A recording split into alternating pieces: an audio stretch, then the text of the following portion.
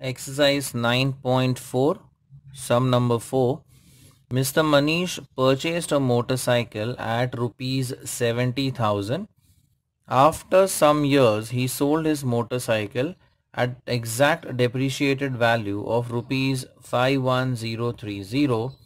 The rate of depreciation was 10%. After how many years he sold his motorcycle?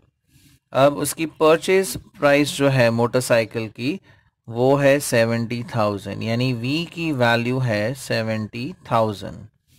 After some years मतलब यहाँ पर N missing है. ही sold his motorcycle at a डेप्रीशिएटेड value of 51030. मतलब ये है DV की value. So DV that is डेप्रीशिएटेड value is 51030 and rate of depreciation यानी जो R है वो है 10%. Find after how many years he sold his motorcycle, यानी हमें N की वैल्यू ऑब्टेन करनी है. Now we know that DV is equal to V times 1 minus R upon 100 raise to N. अब डेप्रीशिएटेड वैल्यू है 51030. प्रेजेंट वैल्यू है 70,000, तो V की वैल्यू 70,000 लिखते हैं. 1 माइनस R है 10 अपॉन 100 रेज टू N.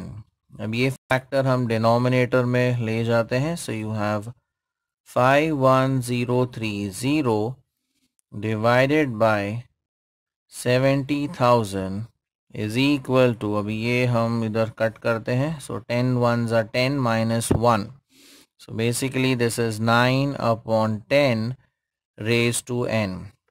अब ये एक एक ज़ीरो कट कर देते हैं. अब ये 7 का मल्टीपल है. सो 7 into 1000. इसे भी हम 7 से रिड्यूस करते हैं. 7 7s are 49. Remainder 2. 7 2s are 14. Then remainder 6. ये आ जाता है 9. सो इफ़ यू ऑब्जर्व यहाँ 10 है और ये 10 का पावर है. यहाँ 9 है और ये 9 का पावर हमें मिला. This is 9 cube and 1000 is 10 cube. So basically हम कह सकते हैं 9 upon 10 raise to n is equal to 9 upon 10 the whole cube. So therefore अगर हम कंपेयर करें both the side, so bye comparison n की वैल्यू आ जाती है 3. So the period is 3 years. Download the app Maths Guide from Google Play today. Like it, share it, and subscribe to our channel for more such interesting videos. Thank you.